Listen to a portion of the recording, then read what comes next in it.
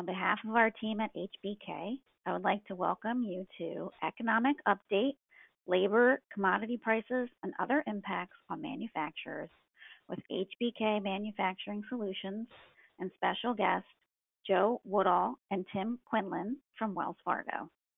Our session is scheduled for 60 minutes and is being recorded.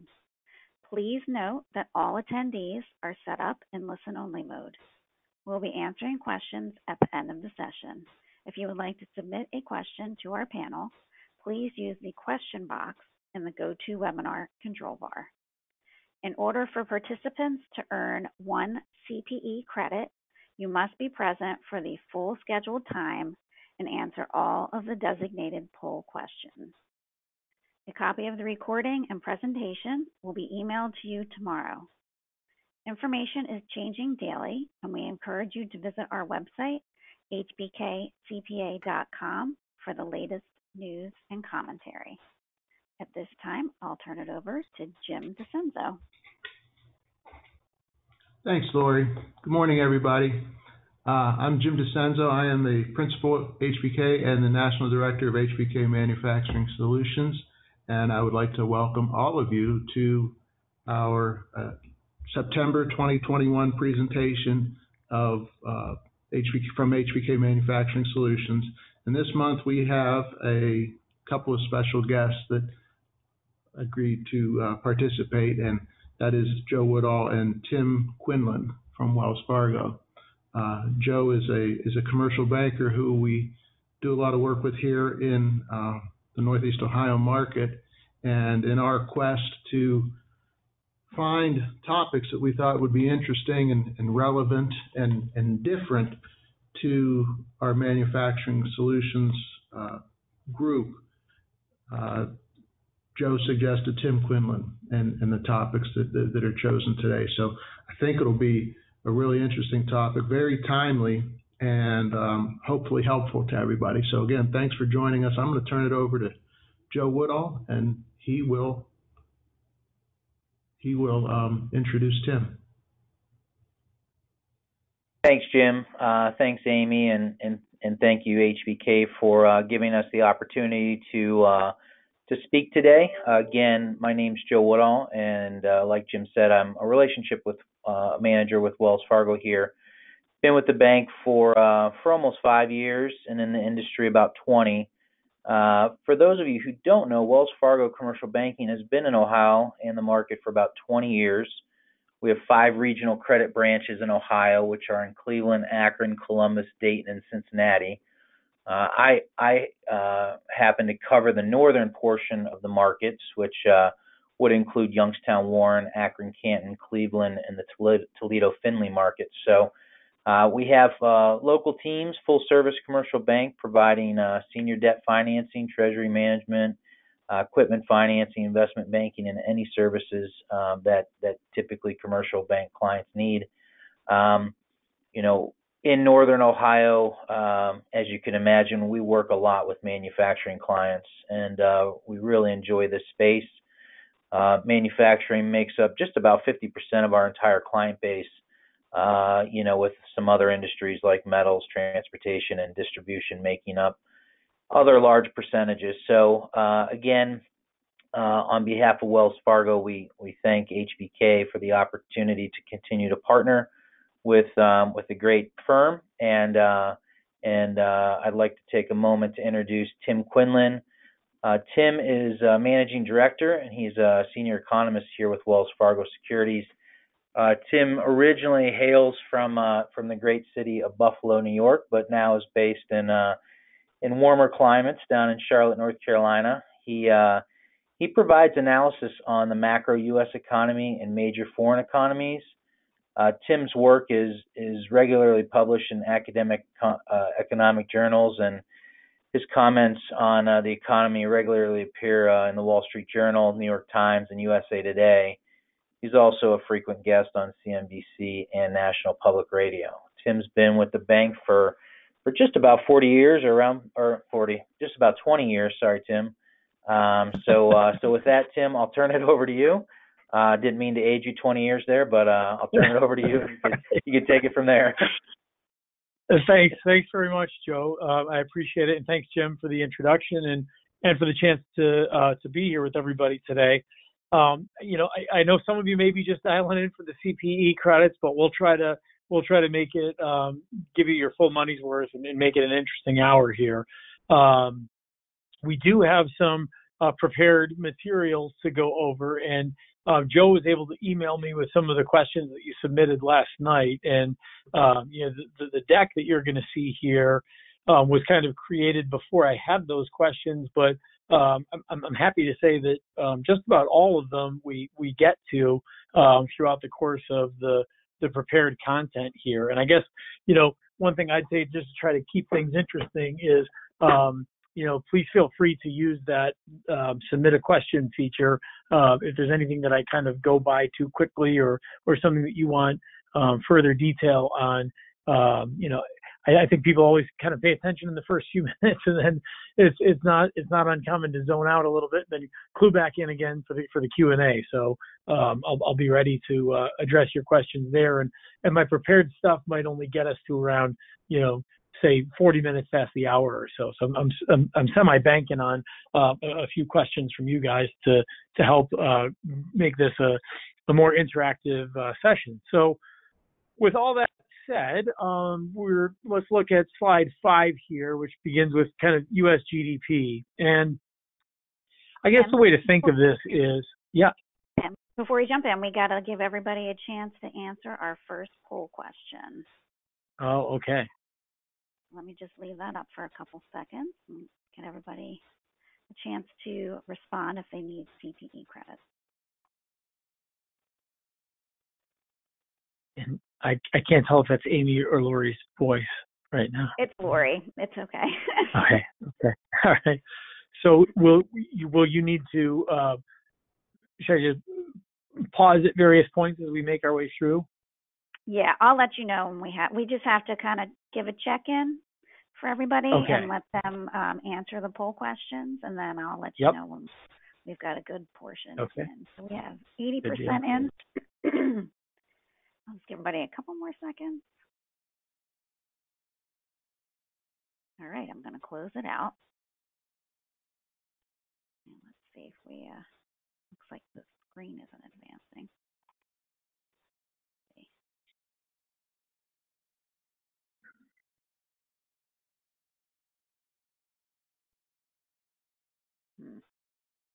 I think we're stuck on our CPE credit question.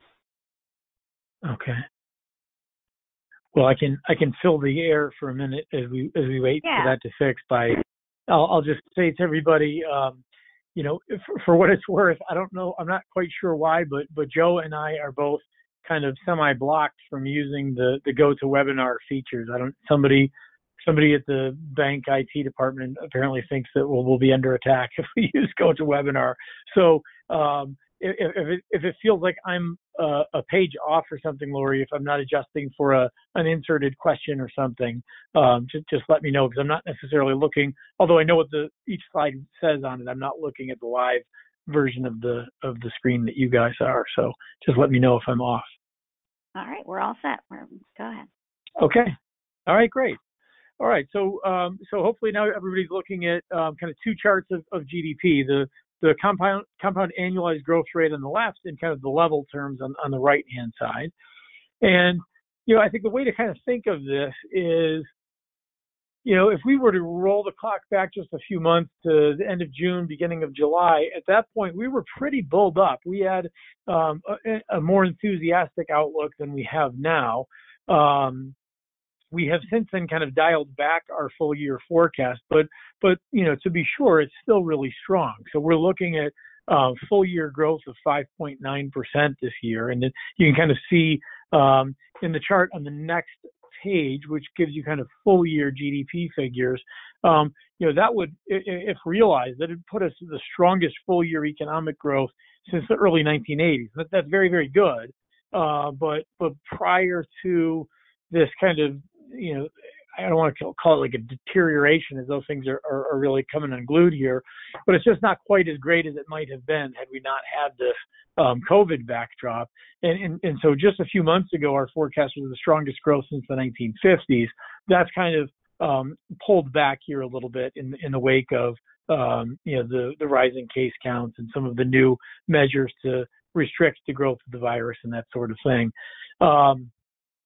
Even if things were going fine, I suppose I would temper that outlook by saying, just because we've got this really, really strong growth, it's not necessarily fully sustainable and fully organic. And some of the growth that we've got comes with some kind of growing pains around it. So if we flip forward to slide 7, so this should be personal income. So we've got real disposable personal income along with our forecast for it.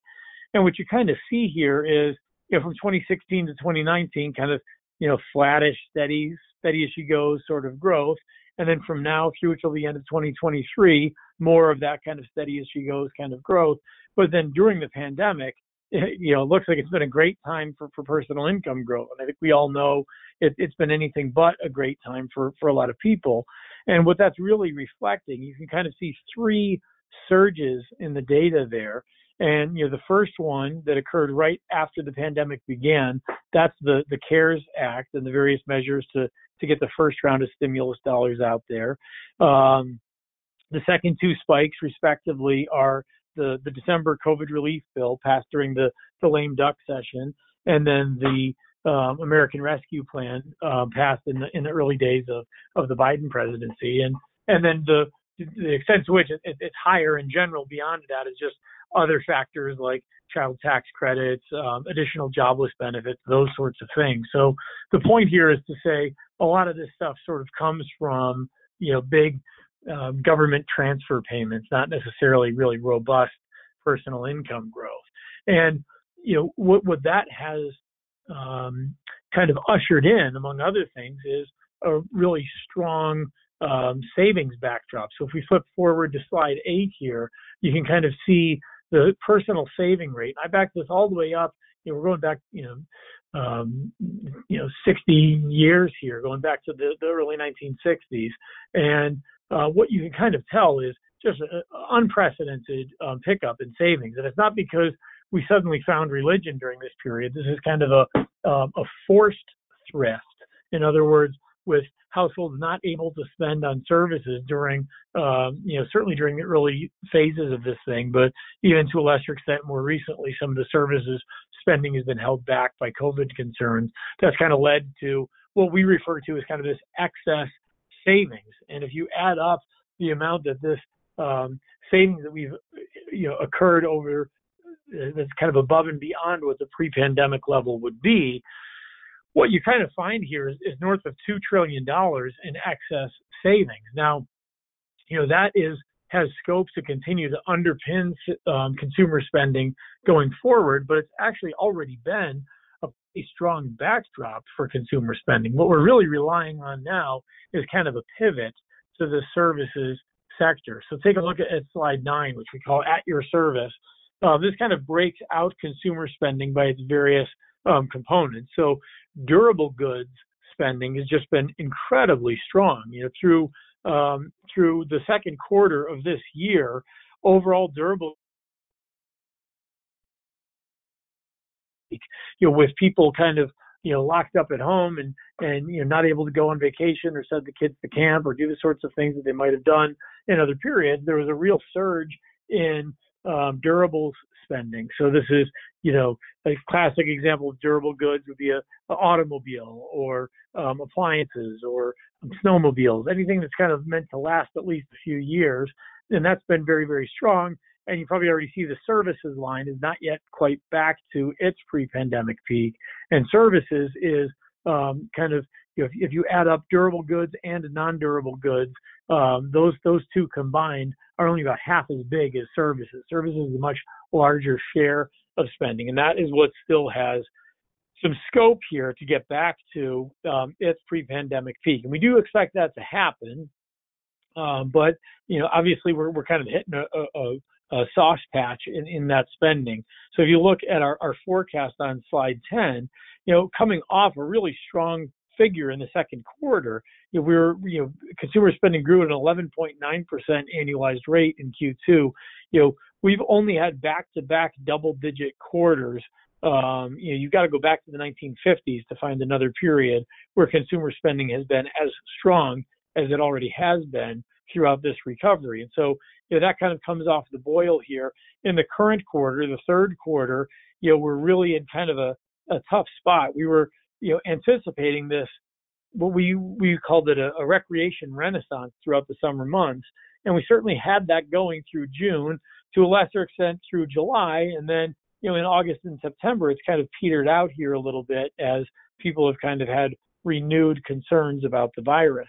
Now, that's already occurring against the backdrop of a retrenchment in durable goods spending. We were expecting that all along. We thought that some of that demand was pulled forward. In other words, some of the spending on goods that we saw over the last year was, people that were buying stuff because there's just no other place to put that money, and that would ultimately stand in the way of stronger growth in durable goods spending in the years to come.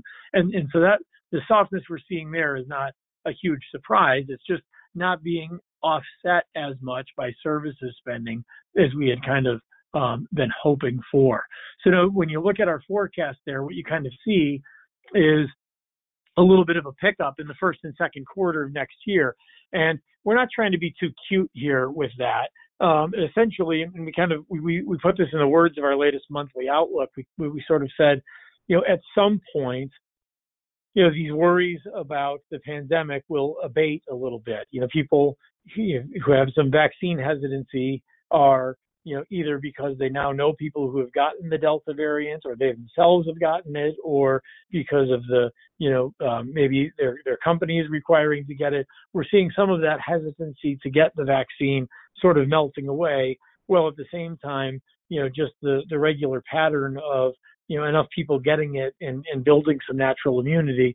So at some point, the virus concerns themselves will abate, and when that happens, that eventual surge in services will happen. We've got that sort of penciled in for the first and second quarter of next year. I'm not a sorcerer. I have no idea exactly when this stuff is going to happen.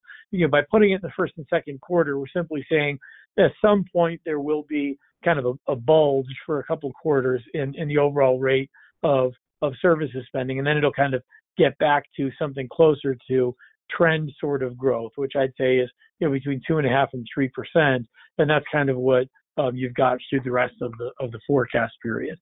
But obviously, we're here today to think of this in the context of what all this means for manufacturing, what it means for output at the nation's factories, and that's as good a point as any to pivot to that part of the discussion. So let's get to slide 11 here, which looks at core capital goods spending. So if you said to any economist in just about any country in the world, you'd say, hey, what's your outlook for manufacturing? What's your outlook for equipment spending in your economy?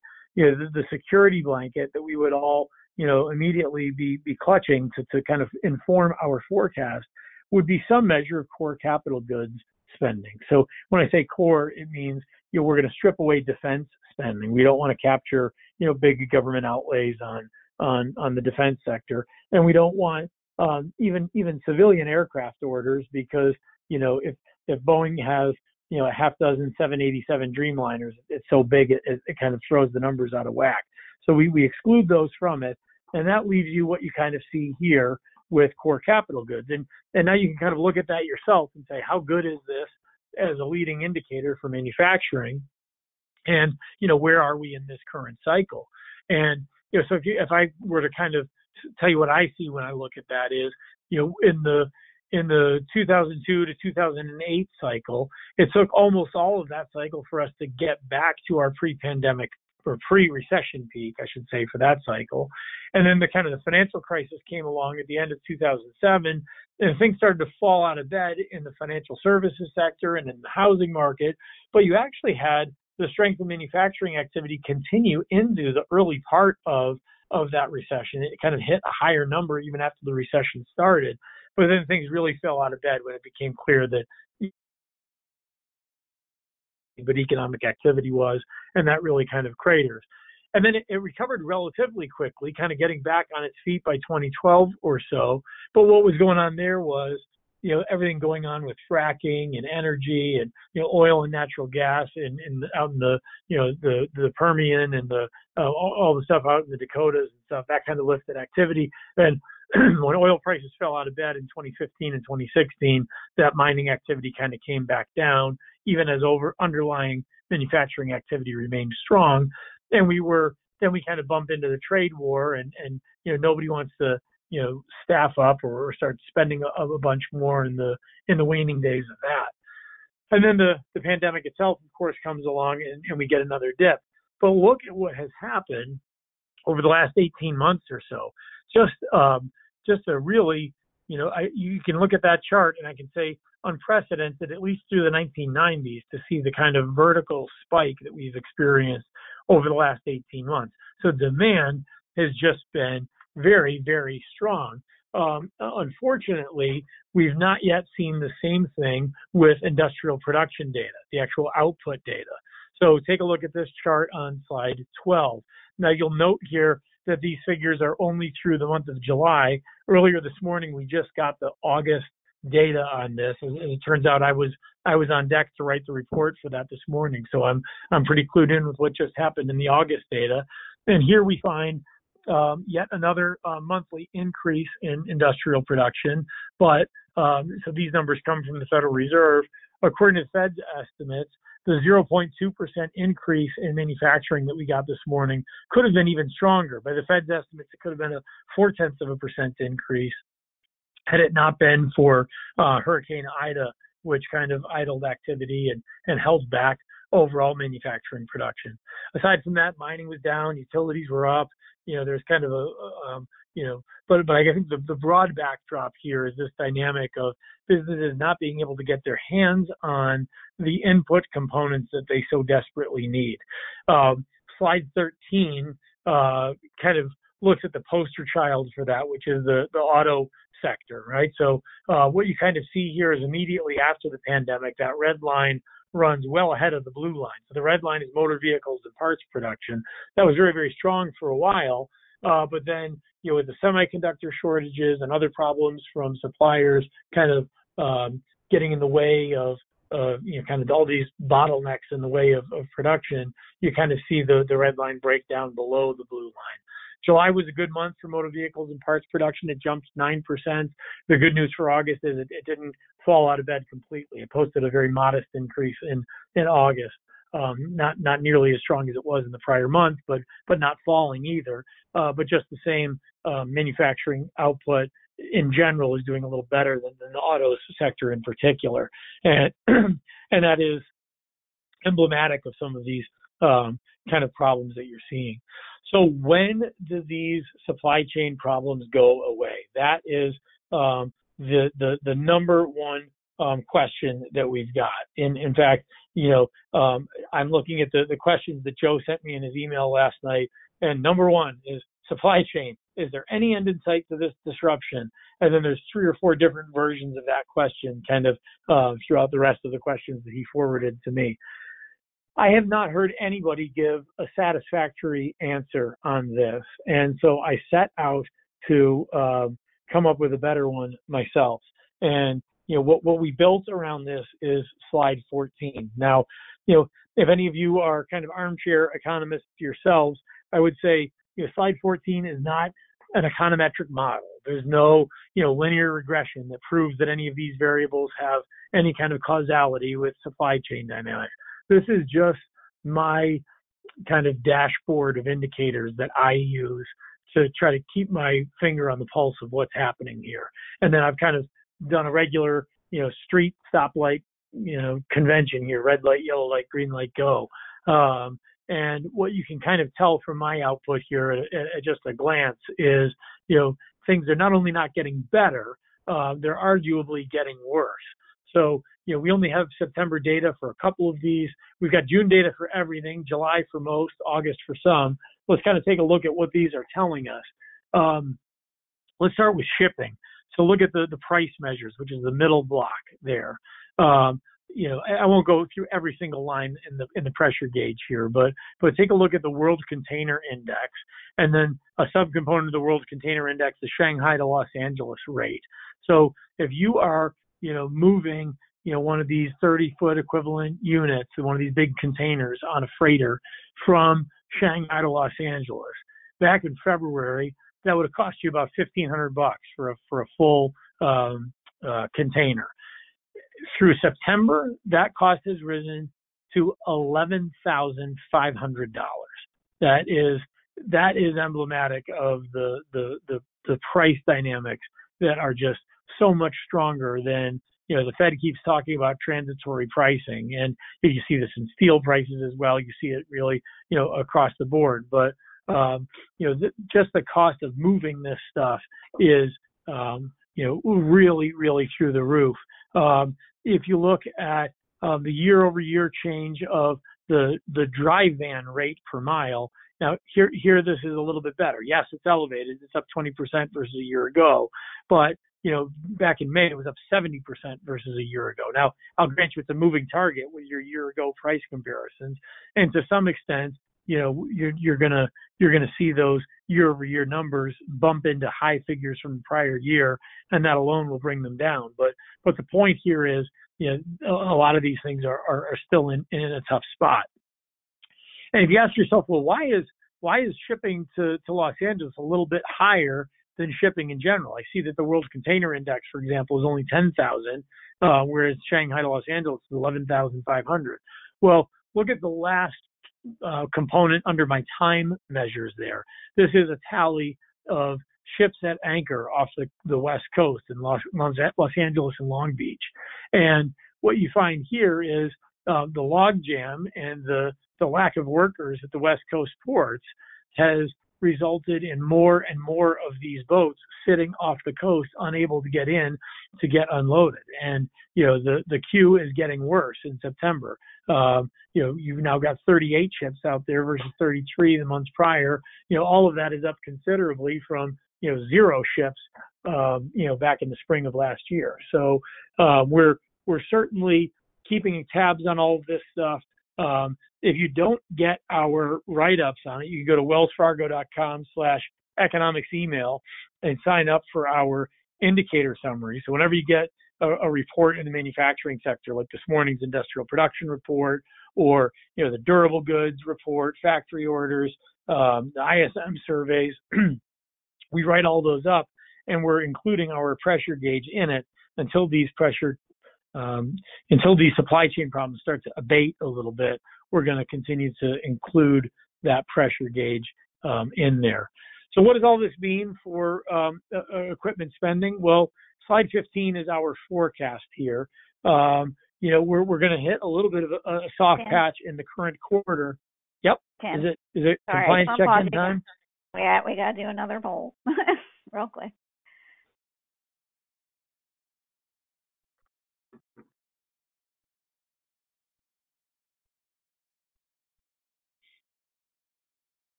Jim, while we're on that poll question, can you repeat the address to sign up for the Wells Fargo economic impact emails?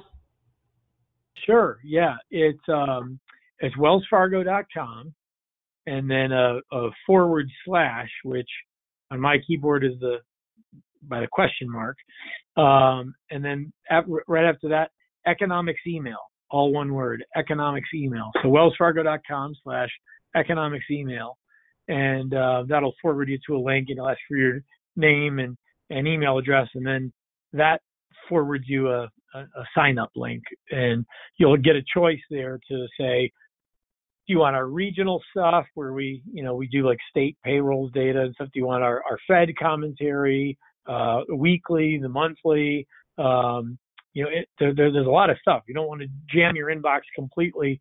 Maybe just sign up for the weekly and the indicator analysis. But certainly whatever looks interesting to you there, please sign up. There's no charge or anything for that. You're not going to get a salesman trying to get you to sign up for a mortgage or something. It's just a source of information for you to kind of keep tabs on the economy.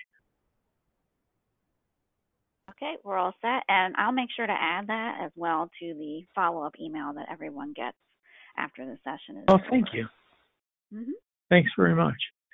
So if I say slide 15, is that still good, or do I need to make an account? Yep, so it's 16 now. So when I say 16, that's U.S. equipment growth. Is that what you're looking at? Correct. Yes. Mm-hmm. Okay, perfect. All right, great. Okay, so this is our forecast for equipment spending. This is kind of where CapEx spending shows up in the GDP accounts. It's almost certain not to look as smooth as I've got it in here right now. The quarterly decline that you see there in Q3 is just a function of because of these supply chain dynamics. It's going to be tough to have a positive number in the third quarter. Beyond that, we've got kind of steady above trend growth in equipment spending, but that's kind of predicated on things eventually getting better with the supply chain problems. And if I had a chance to do this forecast over right this minute, I might fade to the first quarter of next year, the fourth quarter and of this year and the first quarter of next year just a little bit to acknowledge the fact that things haven't really improved meaningfully yet. But it's not a function of there not being enough demand out there. I guess if I were to just put this in layman's terms, it's you wait decades for a demand environment like this, and it's so frustrating because it finally comes along and you can't get your hands on the input components that you need or hire the workers to make the stuff that you're trying to produce. And I think that in plain English is the problem that a lot of these manufacturers are facing right now. And so, when I try to forecast equipment spending, I know what the demand backdrop is. People would be increasing their equipment spend hand over fist if they could get their hands on the stuff that they needed. It's just a question of supply chains clearing up, and I can use economic tools to try to anticipate what the demand backdrop looks like, but I don't have any tools for knowing when the supply chain problems get better, other than my pressure gauge, which I built. And as soon as that starts flashing green, I'll start getting a little bit more optimistic about the outlook. Right. So it's not merely the raw materials, but also the workers, right? So let's look at the unemployment rate on slide 16. And here you find, through August, we're still at 5.2%, which is frankly pretty elevated compared to where we were going into this thing. And with all these other measures of economic growth being so strong, why is it that the labor market has not responded more swiftly? And I think I'd point out a couple of things here. One is we have had actually a pretty robust snapback. If you compare this cycle to the financial crisis on slide 17, the financial crisis is the blue line and the current cycle is the red line. We're rebounding much more sharply than we did in that cycle. We'll probably be all the way back on our feet by the end of 2023. So, things are snapping back here, but it still doesn't seem to gel with what's otherwise a really strong backdrop for labor. Let's flip forward a couple slides here. It's a slide. I got to get my numbers right. I think it should be slide 20, which tries to show employment in Youngstown. And I think the thing to point out here is we're more than halfway back in terms of jobs that were lost. So about 62% of the jobs lost during the recession have been kind of retraced, but we had a little bit of a soft patch across Youngstown back in the spring, and the unemployment rate at 6.9% is not just above the national average, but it's a little higher than it is in Pittsburgh and Cleveland. And if you wonder why I'm kind of putting Pittsburgh and Cleveland in there, I've got a little bit just because of the availability of labor, the availability of data from the Labor Department, as well as some of the regional figures. I'm able to get a little bit more data, and as you already know, you're about equidistant between those two MSAs, or metropolitan statistical areas. So I kind of reference those at various points throughout this as kind of benchmarks for how Youngstown is doing. When you look at the employment backdrop across the region, though, slide 21 here kind of shows you that employment growth by industry. And what we find here is that almost all of the jobs are in technically it's mining, logging, and construction, but I think we can safely conclude that a lot of it is in the construction sector. So as the housing sector is kind of catching a little bit of wind here from the increase in demand for new housing, that's kind of driving the overall employment picture. And manufacturing in Youngstown at 11.4% is a share of the total population. It's certainly a far, far cry from where it was 25 or 30 years ago when that share of employment was, north of 20%. But the rest of these industries, relative to where they were before the pandemic, are all still, not way down, but down at least a little bit from where they were. Slide 22 has got some figures on population growth, and you don't need an out-of-town economist to point this out. You're probably well aware of the fact that Youngstown's been losing population a little bit each year over the last couple of decades.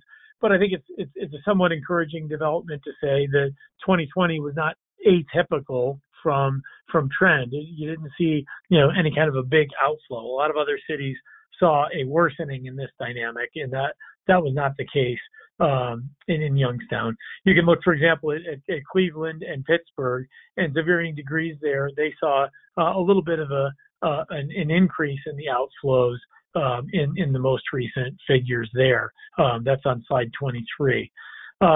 When you look at what's happening in the housing data, and again, I apologize, I don't have, there's just simply not, Commerce Department doesn't have great data on this for Youngstown, but on slide 24, I've got housing permits for both Cleveland and Pittsburgh, and these act as kind of leading indicators for where things are headed, and certainly an uptrend in kind of the post-pandemic period. Both in Cleveland and in Pittsburgh, you're seeing, single-family starts rising to their highest level of the last 10 years or so. So, well, certainly the last 10 years in Cleveland, the last 6 or 7 years in the case of Pittsburgh. But the point there being that construction activity is ramping back up a little bit. The headwinds that we face in all of this thing is this backdrop of rising prices. And you can see that, we talked about the supply challenges earlier, but that shows up in prices on slide 25 as well. So, the Fed talks about, targeting inflation. Yep. Sorry, I gotta pause you one more time. It's okay. Okay. Everybody get their credits in.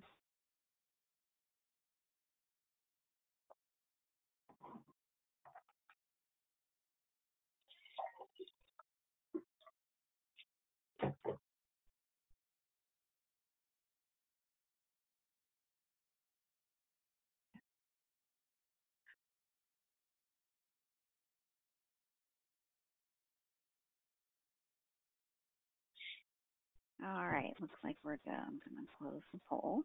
And all right. Track. Okay. So if I say supply challenges, U.S. producer price index input costs, is that now slide 26? Correct. Mm-hmm. Okay. All right, great.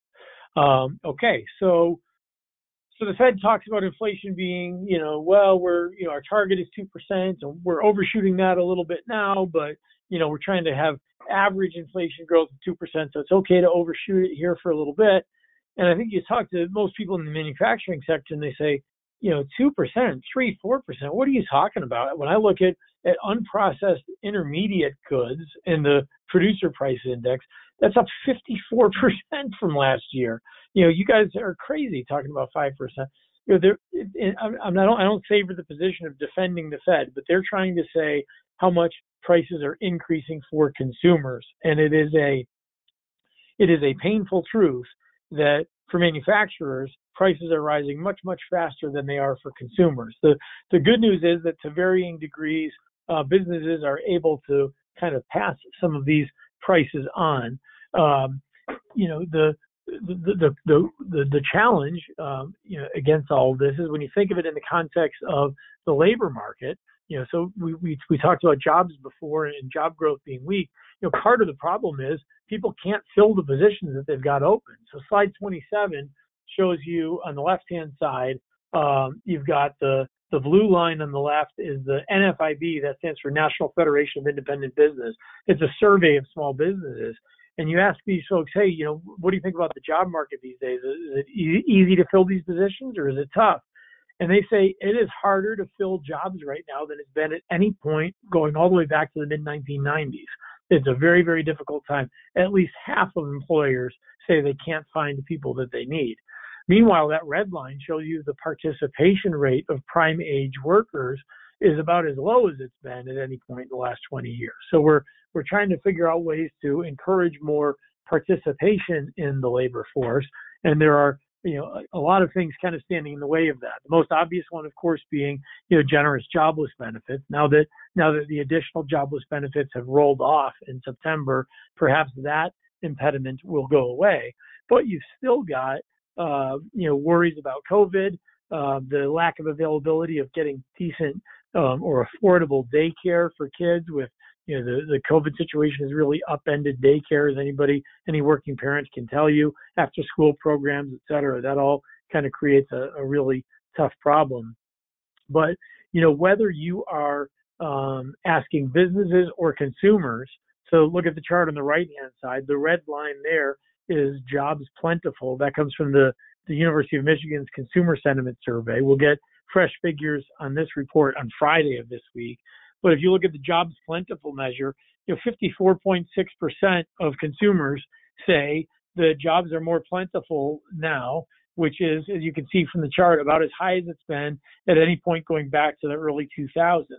So both businesses say jobs are hard to fill. Consumers say the jobs are plentiful. So it's not a demand problem. It's a supply problem. It's just trying to match people with the jobs that are out there and kind of overcoming the objections they've got to working. But when you think about costs for employers, slide 28 kind of breaks this down. Among other things, yes, you're paying more for raw materials, but you're paying more for workers as well. And, the right-hand side kind of ranks where you're seeing the biggest growth in average hourly earnings by industry. And it kind of starts with the leisure and hospitality sector, and then transportation and warehousing. You're trying to find truckers, bus drivers, anything with a driving component. It's a very difficult thing to do these days, and that's contributing to it. But there is no industry out there where you're seeing average hourly earnings sinking right now.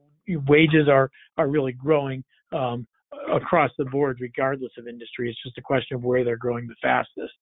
So if we bring it back from the producer side of things to the consumer side of things, on slide 27, you can kind of see the contributions to the various components of the CPI index. We just got the latest August figures for CPI yesterday. Not quite as strong as it was in July, but still coming in quite strong by historical standards. The core rate of CPI inflation is about as strong as it's been at any point in the last 20 years or so.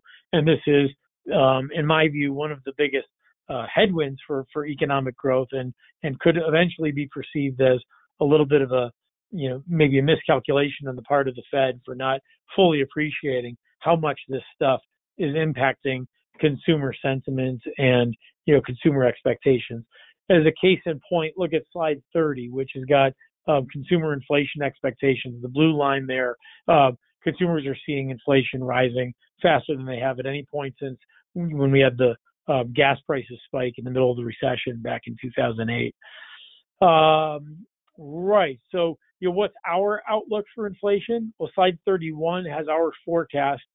We have about the highest forecast on the street in terms of where we think things are going from here. We're looking for the PCE deflator, the Fed's preferred measure. Yes, it does come off a little bit. So we at least agree partly with the Fed that the inflation dynamics are transitory. But even by the end of our forecast period in 2023, both headline and core inflation will be well above the Fed's target rate of 2%. So, our expectation is that this remains a kind of a big problem. So, think about any questions that you've got here as I kind of wrap this stuff up.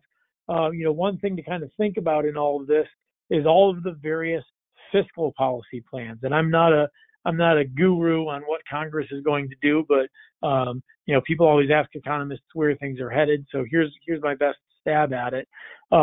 Here's kind of where we are with the legislative timeline on slide 32. We've technically got a budget resolution, but we've got a long way to go for that to be passed. And Democrats and Republicans are playing yet another game of chicken with this.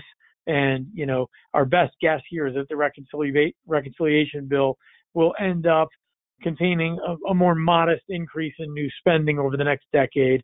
And, they'll probably only figure out a way to pay for about half of it with higher revenue. By higher revenue, of course, I mean tax increases. And the Democrats just released their latest proposals for what those tax increases will look like the day before yesterday, or actually in the early morning hours of yesterday. So still kind of getting our arms around that, and they're just proposals at this stage of the game. But if you kind of think about what's on offer here, slide 33 kind of breaks out the Infrastructure and Investment in Jobs Act. That's, call it about $500 billion, and that's spread across the board for mostly, the more traditional infrastructure stuff. Yes, there's a little bit of solar stuff in there, but it's no longer the wish list for Democrats that it was before. They've really got something closer to a compromise there.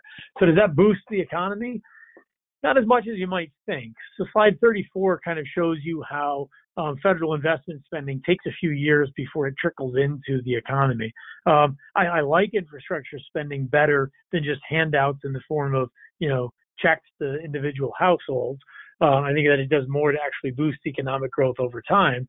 But, if you want an immediate effect, there's nothing quite like that sugar high of giving consumers a check and watching them spend it. That usually has a more immediate effect.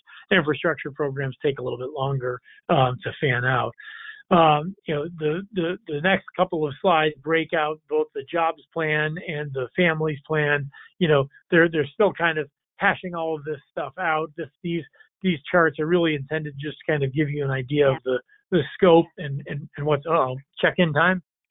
Yes, last one. This is the last one. Okay. I won't interrupt you anymore until it's question time. That's okay.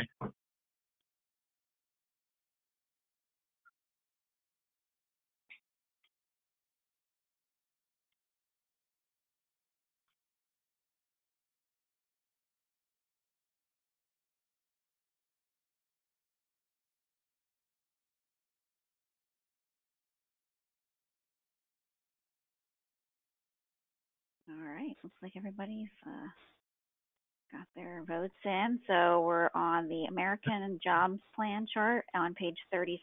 Is that right, or did you want to go up to the next one? Yeah, let's flip up to the one that says how to pay for it, which I'm guessing that's going to be 38 now. Is that right? Yep, 38. Okay. All right. So where are you going to get the money? You got all these pie in the sky ideas of new stimulus that's coming in the heels of already huge stimulus that we had last year. So how are you going to pay for this stuff? So here are some of the main proposals that they've talked about. One is raising the corporate income tax. The other is to double the GILTI tax rate, impose it on a country by country basis, and eliminate the exemption for deemed returns. There's what about the 15% corporate minimum tax on book income? So these are just some of the various policy proposals that are thrown out there.